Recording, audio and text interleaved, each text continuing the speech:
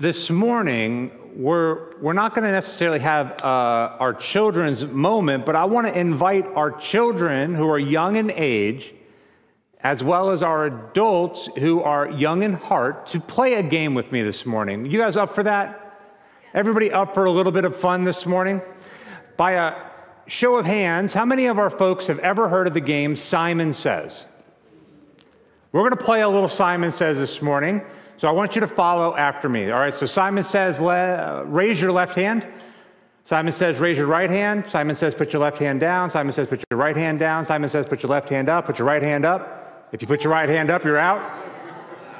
All right, let's start over. Everybody hands down. Up. If you put your hands down, you're out. Simon didn't say. Anybody still in it? I see one hand.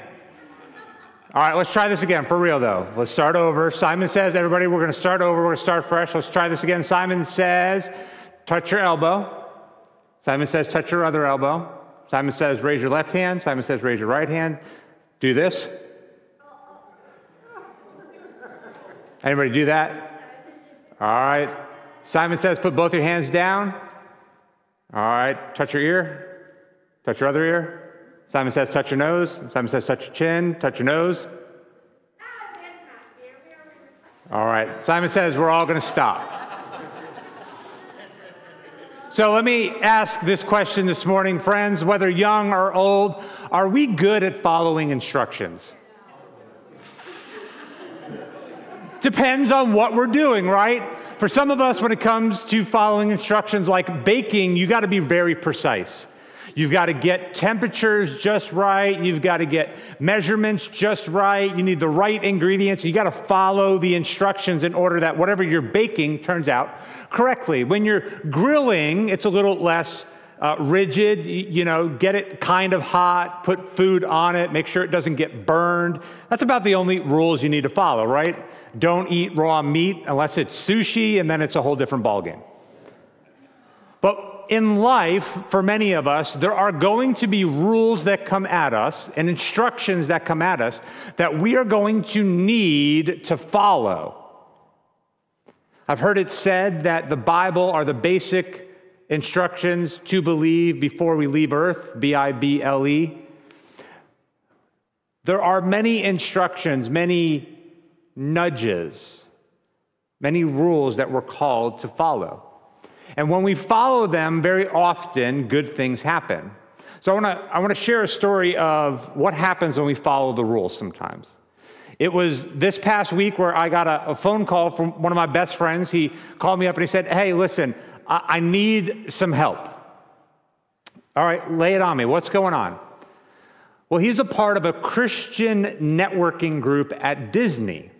And they communicate through this online app, similar to like WhatsApp or one of those group apps where they do these things. And he hadn't checked it in months, but felt this nudge to follow God's leading to check his app. And in there was a message for him. A colleague of his out in California has just gone through divinity school, got their master's of divinity, but in all of this transition was losing their housing. So he's now reading this and he decides to call me. He says, Chris, you're connected. Do you know anybody in this area of California? And I begin racking my mind. I'm like, all right, how far is it from San Diego? I've got connections in San Diego through a church there. I said, it's about 2 hours from there. I don't know. Let me look. Oh, Fuller Theological Seminary is 30 minutes from there. I had a professor from Fuller. Maybe there's somebody there. And I said, let me look into it more. All right, great. And I hung up. And I was thinking to myself, I don't have time for this. I'm busy. We're doing things. I think at this point we were like getting the meal prepped to bring up to the football team. I'm like, I will look into this later. And maybe I would forget. Maybe I wouldn't. But literally, as I hung up with him and I'm having these thoughts run through my mind, a gentleman from our congregation calls and says, hey, I'm going to be there for the work day. Do you need me to bring my pressure washer? I'm like, yes, I do. He's like, do you need anything else? And literally the words out of my mouth were, a connection in California. My son lives there. I said, that's right. You know, what church does your son work at? He's like, well, he's at Grace Church. I said, literally, this is the area that I need.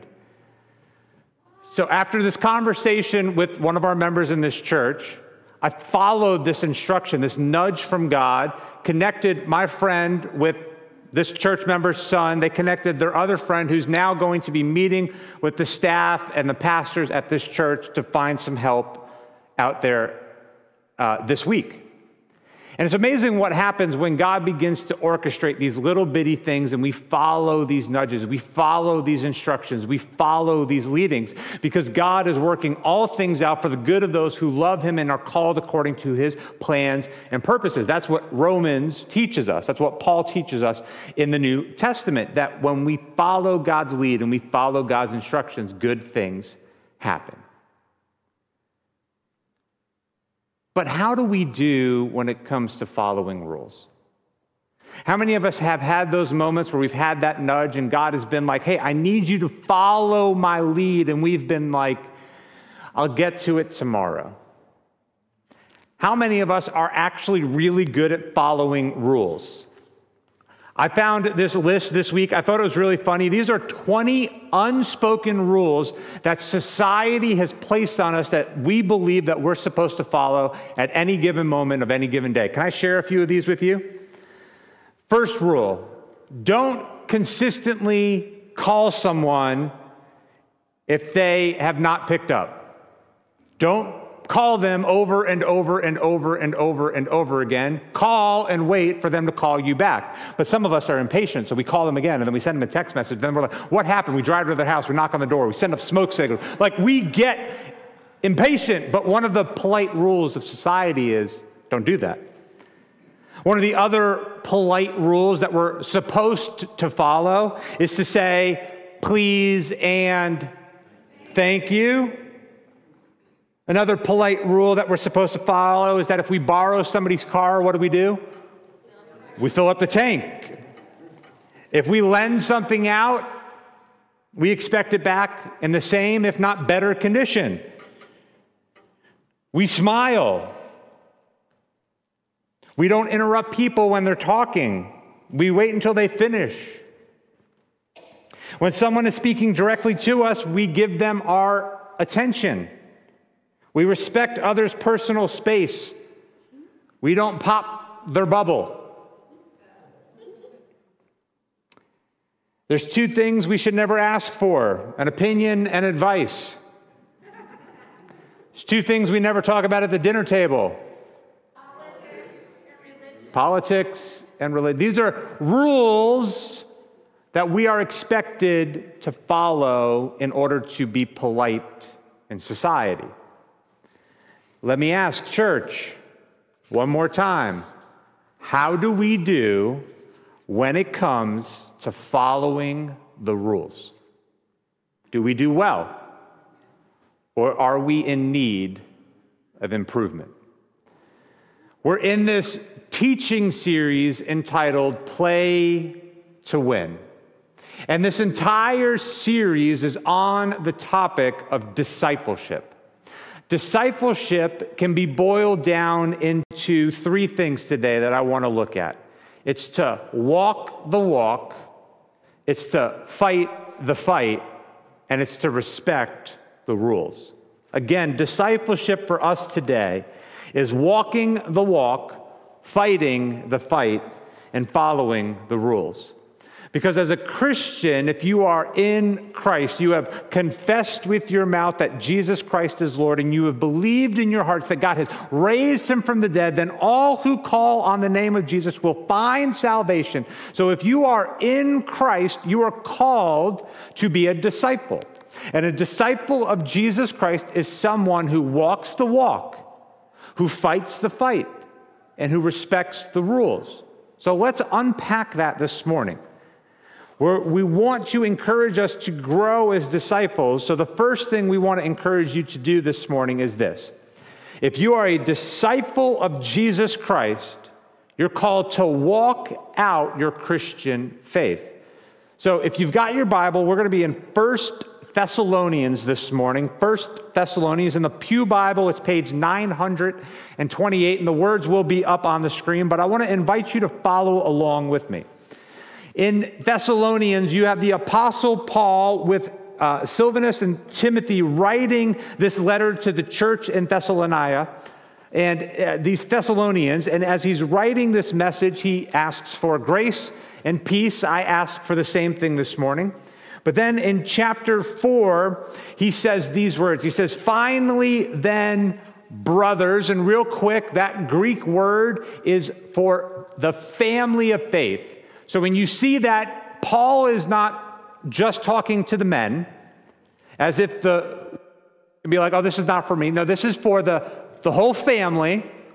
This is for everybody, even though he says brothers. So finally then, brothers and sisters, we ask and we urge you in the Lord Jesus, that as you have received from us how you ought to walk and how you ought to please God, just as you are doing and have been doing, that you would go on to do so more and more.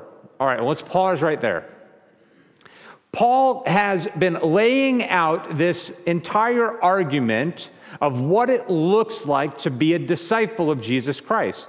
And he gets to this point and he says that what it looks like to be a disciple is somebody who walks the walk. And for us, we need to hear this as an encouragement, right? We need to go back and walk the walk.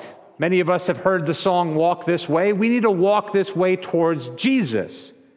So listen, Paul is saying you've received instructions. So show of hands, how many people are in the room this morning? If you're here, raise your hand.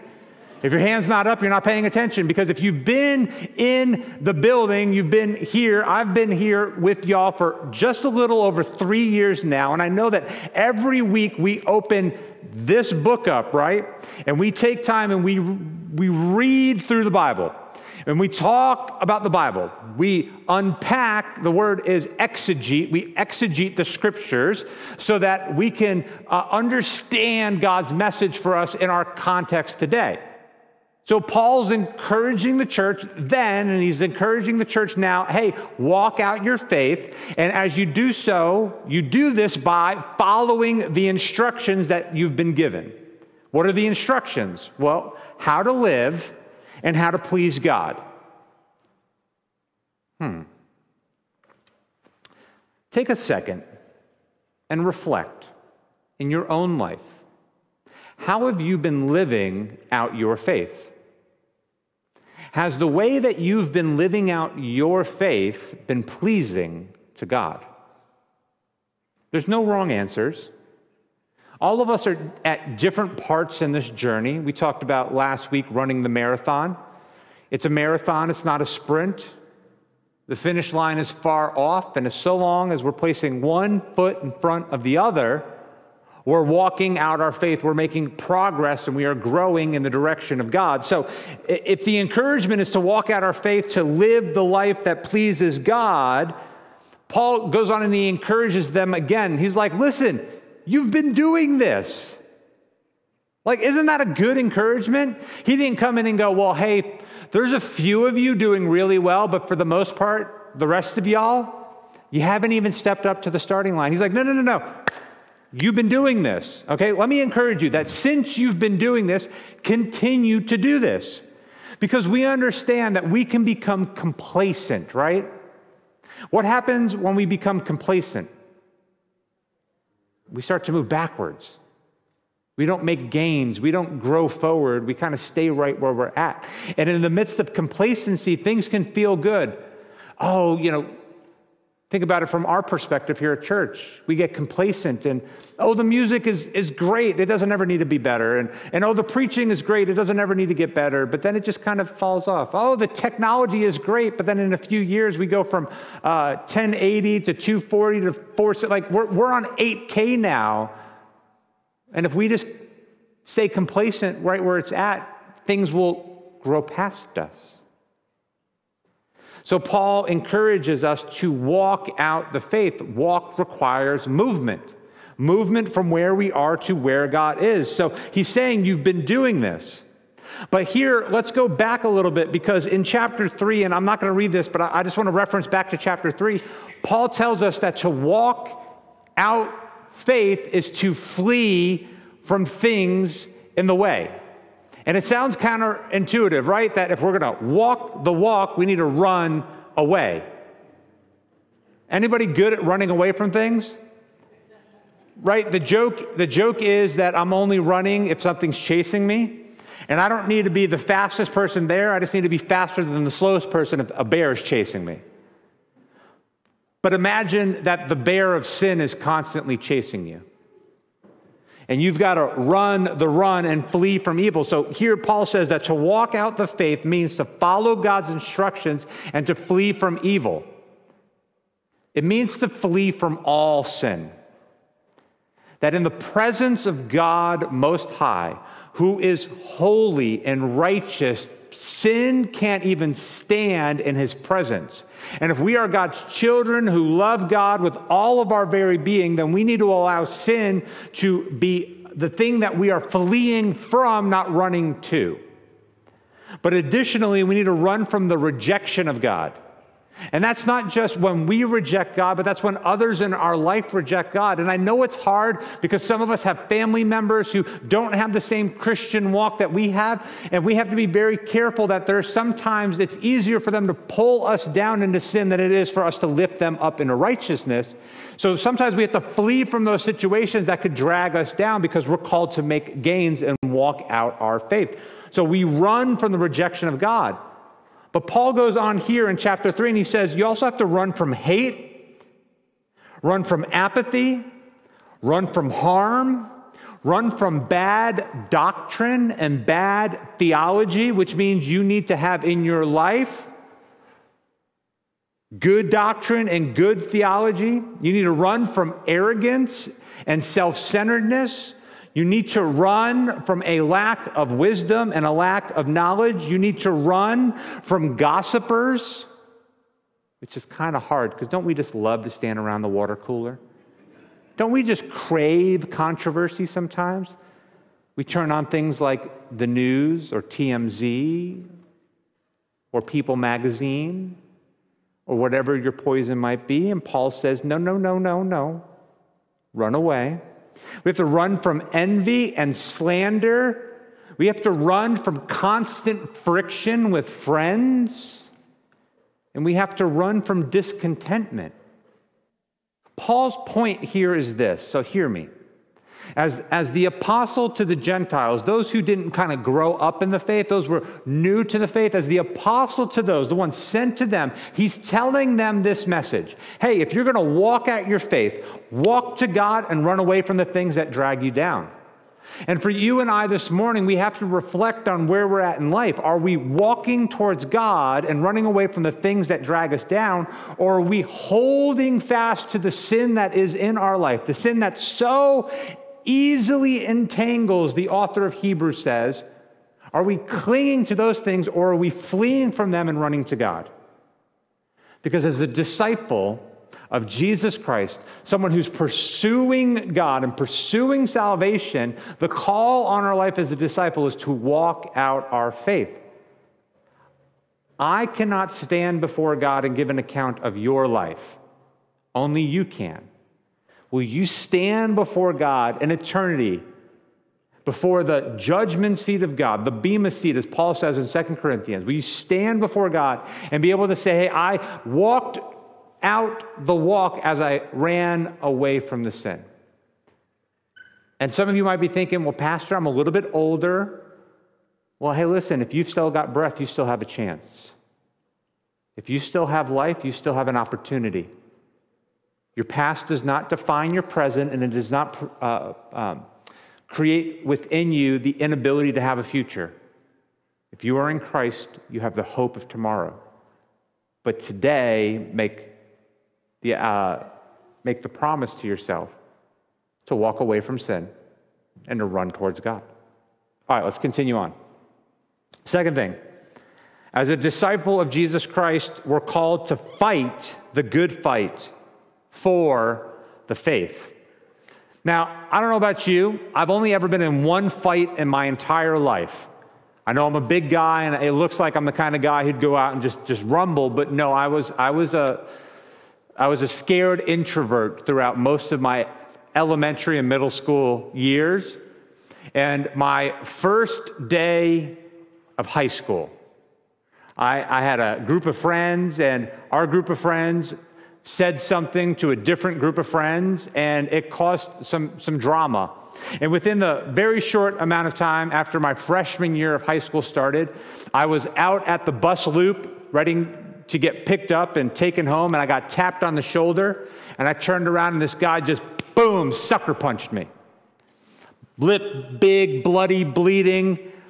I'll never forget the look on his face. He was like expecting to like knock me out and then like jump on me and just start beating me up, and I'm just standing there like, what just happened? And he ran away.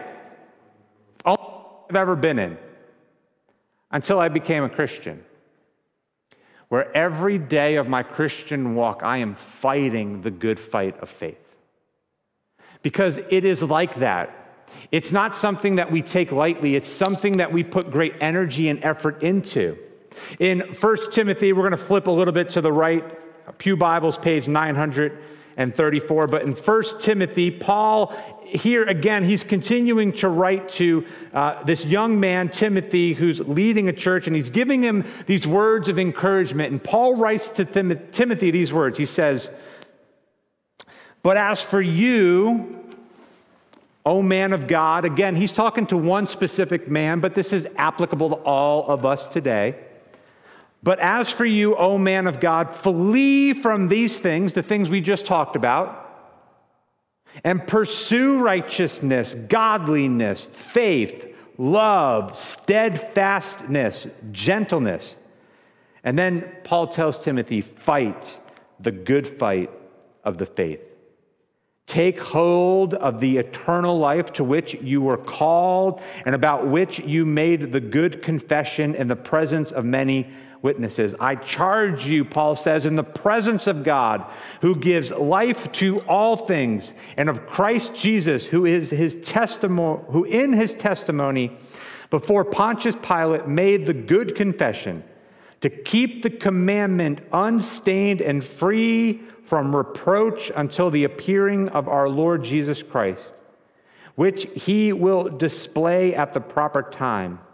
He who is the blessed and only sovereign, the King of kings, the Lord of lords, who alone has immortality, who dwells in unapproachable light, whom no one has ever seen or can see. To him be honor and eternal dominion forever. Amen."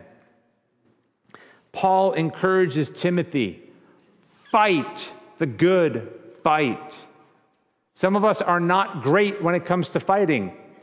Some of us, the only fighting we ever do is with our siblings. And for some of us, that's not the kind of fighting we need to be doing. You know, growing up, my family would, as often as they could, would have like family dinners. So like we would go to my grandparents' house, and there would be aunt and uncles, and they would always be around the dinner table screaming at each other. And I was like, man, they are fighting. And it wasn't until I got older that I realized that they were all deaf and they were just talking really loud. That's not the kind of fighting we're talking about. You know, the fighting for the good of our faith, Paul says, is to flee from those things we just talked about. This is the fight of the good fight. It means you lace up your running shoes and you run in the opposite direction of the sin that is coming at you. That's the first part, but then there's the running towards. We're called to run towards righteousness. In our own lives, we need to pause this morning, church, and we need to evaluate our life. Are we living in such a way that if God was standing right beside us in this moment, would God be well pleased with the things that we were thinking, with the things that we were saying, with the way that we were living? Because The Bible makes it pretty clear that when we confess Christ and we believe in him, we are gifted the presence of the Holy Spirit who takes up residence within our heart, that we become the living the temple, the living jar, as Paul says, that within us is the Spirit of God who is with us everywhere that we go. And if God is with us everywhere that we go, he sees all that we see, he hears all that we hear, he knows our thoughts, he knows our hearts. Is God well pleased because we are pursuing righteousness, living right in the sight of God, or is God calling us to get back on that path? Because there's always room for improvement. There's always the ability to repent of sin, confess that, know that it's there, turn around and move back towards God. There's always that opportunity to repent and turn around and move towards God. Or are we comfortable and content to live in sin? If we're called to be a disciple, then we flee from those things and we run towards righteousness. We run towards God. We run towards living right, acting godly, and allowing others who act godly to be those who become the guardrails of our life. We run towards deep, abiding faith in the Savior. We run towards love.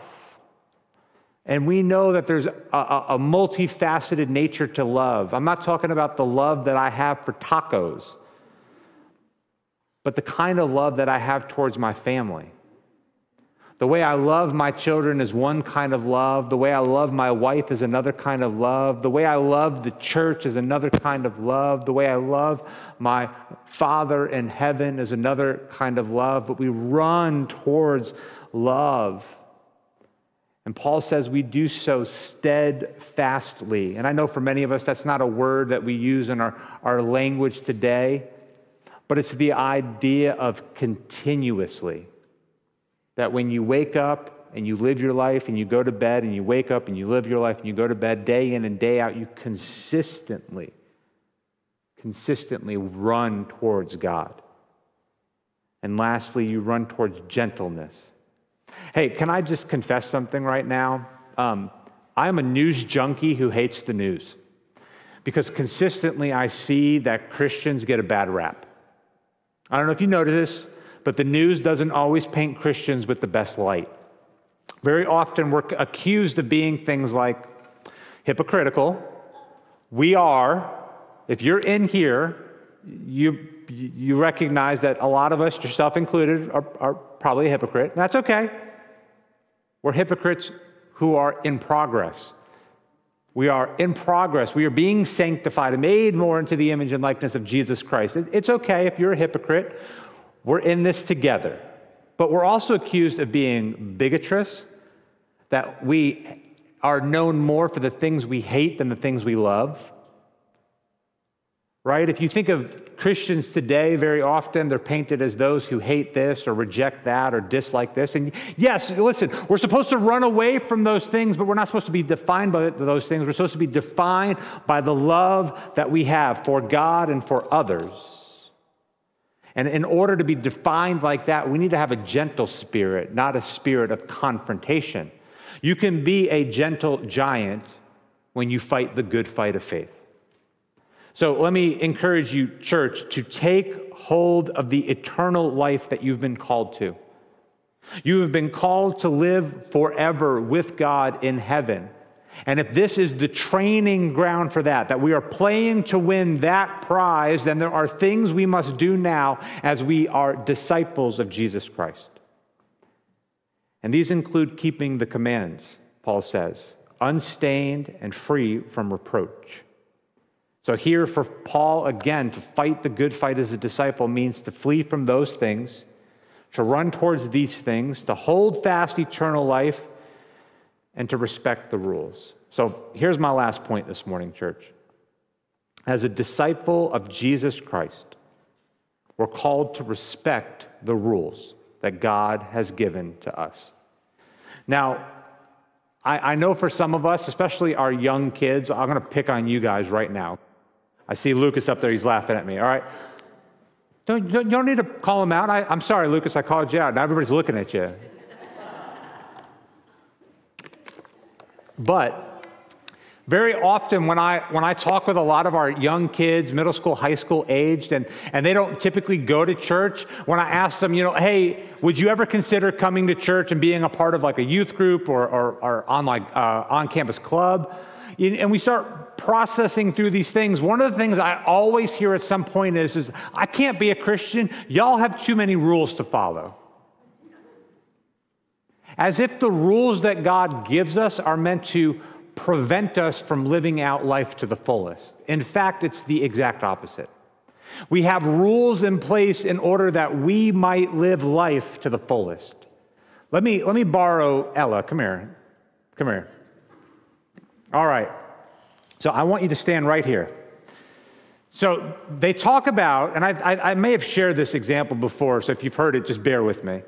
But they talk about in taking care of cows, that when you put a cow in a pasture, that if you place them here with no fence, they actually will stay right here. They won't move. Because they are afraid, because they don't know the boundaries. So they don't want to get lost, because they understand that when there's somebody who takes care of them, who feeds them, who loves them, they don't want to wander away from that. But when there are no boundaries, they get afraid. But when there are boundaries, when they know where the fence line is, they know how far they can wander and stay within the fold of God. Or, in the case of the cow, the owner. So, if Ella was the cow and she knows that this room was the boundaries, she knows that she could walk all the way to that wall, or she could walk all the way to that wall, and she would still be in this room. She would still be safe.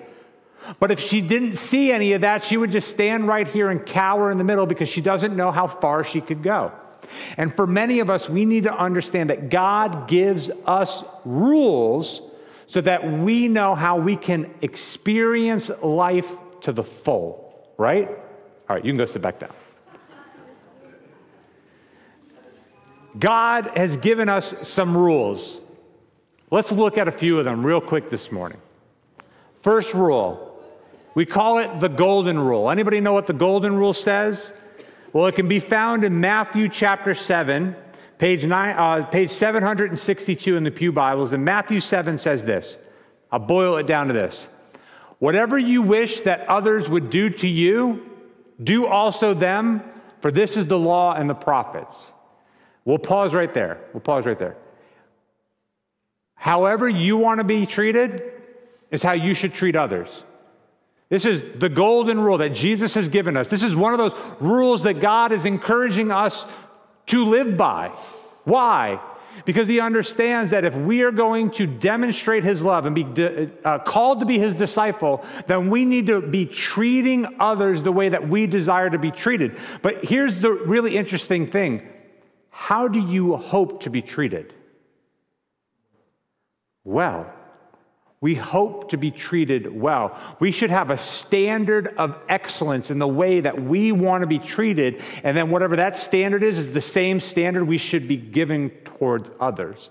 So let's ask ourselves this morning, church.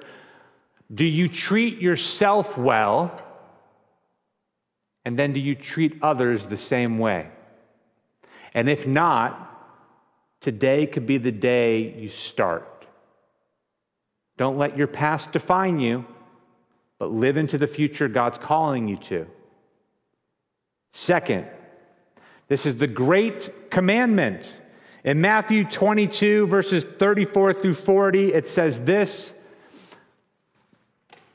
We are introduced to the Pharisees again here in Matthew, but when the Pharisees heard that Jesus had silenced the Sadducees, they gathered together.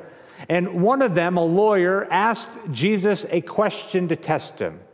Teacher, which is the greatest commandment in the law? And Jesus responds to him, you shall love the Lord your God with all of your heart, with all of your soul, and with all of your mind. This is the great and first commandment. And the second is like it. You shall love your neighbor as yourself. On these two commandments depend all of the law and the prophets. The first rule, the first commandment, the first instruction that we're looking at here is to treat others the way we want to be treated. And the second is to love God with all of our heart, with all of our soul, and with all of our mind. That's a complex way to say with your entire being. There is no part of your life that should be held back from loving God. And then love your neighbor. Some of us think, I don't know my neighbor. Well, maybe today is a good opportunity to go knock on their door and introduce yourself. Or realize that it's not just your physical next door neighbor or the person who lives across the street, but it's the people who are in your circle of influence. In this room, there's a whole lot of neighbors, right? Turn to your left and right. Say, hi, neighbor.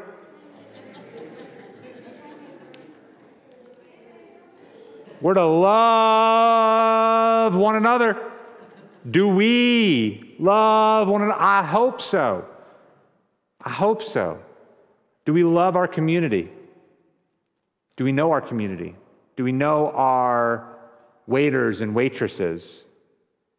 Do we know the people who ring us up at the pharmacy? Do we know the person who cuts the meat in the deli?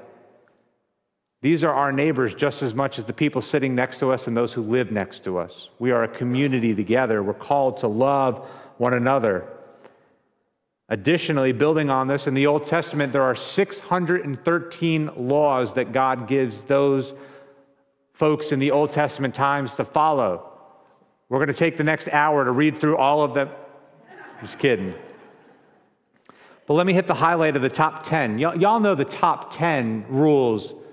You can find it in Exodus 20, but let me give it to you. The first is you'll have no God but God.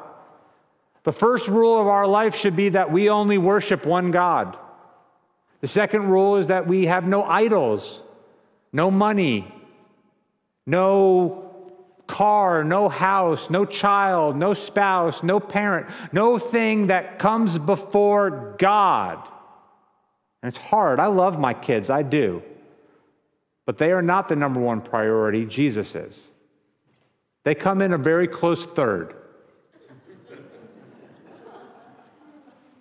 Father, Son, and Holy Ghost, my wife, my children, everything else. Don't misuse the Lord's name. I've shared that I get more offended by hearing the GD bomb or the JC bomb than any F bomb. Because the third rule in the Old Testament is don't misuse God's name. Remember the Sabbath. Take some time to rest. Honor your parents. Hey, listen, kid. Honor your parents. It's one of the rules. Talking to you guys over here too.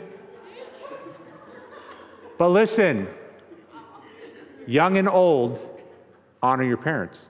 And I'll never forget, I had a young lady years ago whose mom and dad were out of the picture. They were drug addicts, and it was a bad situation. And I got up and I said, our call is to honor your parents. And she got really upset. She's like, how do I honor these people? I said, you're living with your aunt and uncle right now. They're kind of like your parents. You're going to honor them, right? You're going to honor the people who are in a position of authority over you, who care for you, who love you, who take care of you, who feed you, who nurture you, who clothe you. You're going to honor those folks, right? It might not be your biological mom and dad, but there's an authority figure in your life that you need to honor and respect. And that goes for all of us, young and old. We want to honor other people. No murder, no adultery, no stealing, no lying, no coveting. These are not there to prevent us from living a full life, but to empower us to live a full life. So, church, let's close by saying this. For some of us today, we need to begin to walk the walk. It's never too late. For others of us, we need to recommit ourselves to walking the walk. You're not too far gone. Others of us, we need to continue to fight the good fight, while others of us need to start fighting for our faith today. And finally, for all of us, we need to know the rules so that we might obey the rules, so that we can walk the walk, we can fight the fight, and we can respect the rules. Let's pray. Father, we thank you this morning that as your children, we have entered into this space to hear that we are called to walk the walk of faith, to walk from wherever we are towards you, Jesus, because you are the author and perfecter of our faith. You are the God who has created us, who sustains us, who loves us, but also has redeemed us and restores us. And because we are made new, Jesus, help us to fight the fight of faith. May we make it a daily priority. Encourage us, Lord, and for those of us who have been fighting well, help us to encourage others well to continue to fight. Instill within us the desire to hear your rules, your instructions, your lead. Instill with us the ability to follow. So Jesus, help us to be a disciple. It's in your name we pray. Amen.